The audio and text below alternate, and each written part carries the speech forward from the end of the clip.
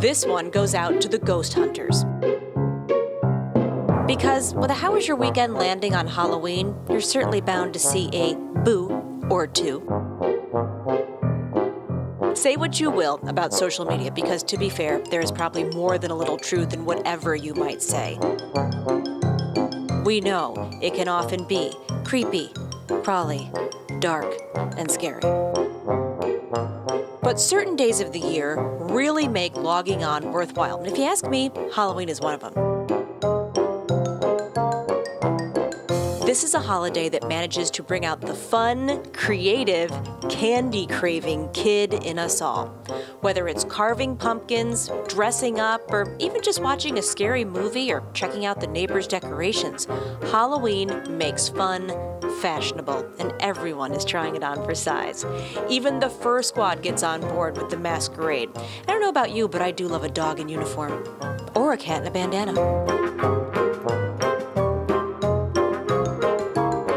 The fact that this is also a Victory Monday, well, all the better.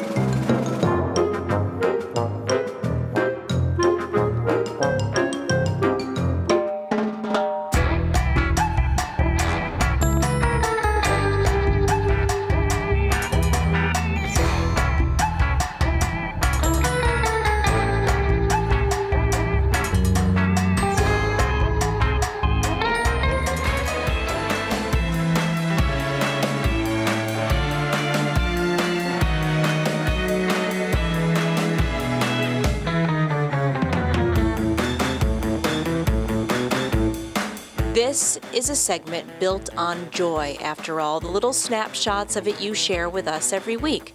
Scrolling through, there's a sort of unity, a coming together, a celebration of the moments we cherish and the memories we make, whatever else may be going on in the world.